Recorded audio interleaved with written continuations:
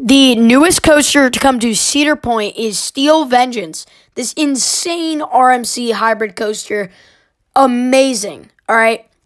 Now, I'm going to give this a review right now. This is my first coaster review. I'm really hoping that I could start this channel up and do some really good. So, my first coaster review. Here we go. So, Steel Vengeance, the newest coaster to come to Cedar Point, new for 2018.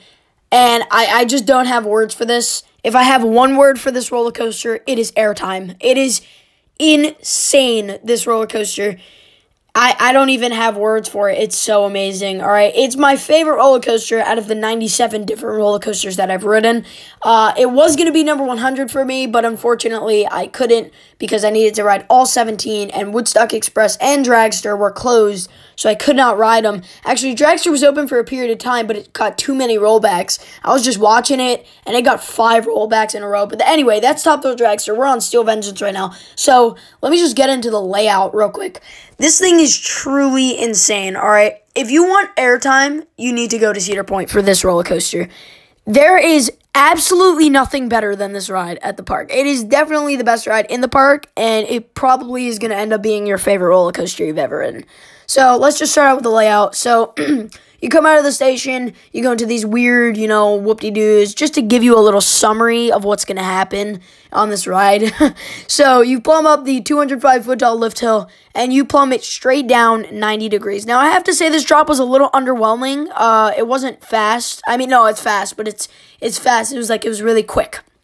It's not the highlight of the ride, but it is a good part. So you go into these really crazy airtime hills, and you go to this weird outer bank one that gives you like 8 seconds of airtime. You go into the first inversion, and then there's a turn right after that, the barrel roll, and it is a really good turn. It's like you soar by some cables, and if you're on the right side of the vehicle, you literally feel like you could reach out and touch the cables. It is so awesome. I highly recommend sitting on the right side.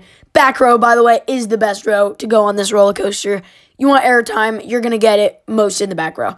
So, anyways, after that cable turn, you go into this weird cutback element. It's pretty cool. You get a lot of hang time on it, but you do turn back really fast after you do that. Now, there are some sections in this roller coaster where it's not rough. It's just it'll jerk you kind of to the side. There's one right after the, I think, third inversion, and there's one right after the cutback. So after your cutback, you go into this double down, and after that, you go into the mid-course brake run. Now, this mid-course brake run, I just want to say, does not slow you down at all. This ride has absolutely no issues with pacing. So if you would like to ride this coaster, if you want a coaster that will not have issues with pacing, ride Steel Vengeance. There's no issues. So, as you can see, here's that first inversion. On the other side of the structure is the cable turn, and then you go into the cutback, which is right here. Drop down into a double down right there, and you go into the mid-course brake run. So, like I said, the mid-course brake run doesn't slow you down at all. You really don't get slowed down. I mean, I went on opening day, and I didn't feel a trim either. So anyway, you go down this pretty steep drop. You do get sucked down, and it's really just a bunch of airtime hills. There's an outer bank one. It's insane.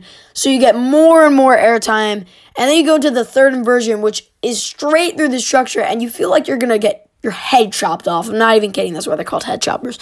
So anyway, you go through that. And it's just more airtime hills through the structure. And you go into the fourth inversion. So, in the fourth inversion, you get a lot of hang time on the last 2 inversions, I have to say.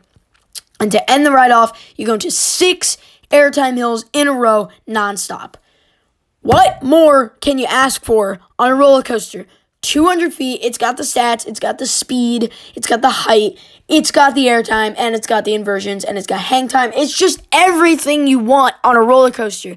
This is my favorite roller coaster. If it's not your favorite roller coaster, unless you've ridden, like, some other roller coaster in Europe that's, like, truly insane, I don't know. You really need... It makes the trip out to Cedar Point alone worth it. If every ride in Cedar Point was closed, I would not care, and this was the only one open, I would ride this all day. I wanted to keep going after my 7 rides, but I had to get on a little more credits. I had to get Maverick done and Wicked Twister and all those.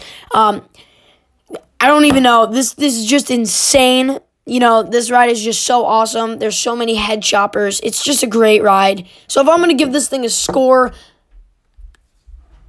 maybe like 11 out of 10. It's got to be 11 out of 10. This thing is so insane. Best ride in the park. My favorite roller coaster out of the 97 ones I've ridden. Definitely recommend riding it. It's truly insane. Airtime machine. But anyway, thank you guys for watching this review. And I will see you guys in another review or video coming up soon.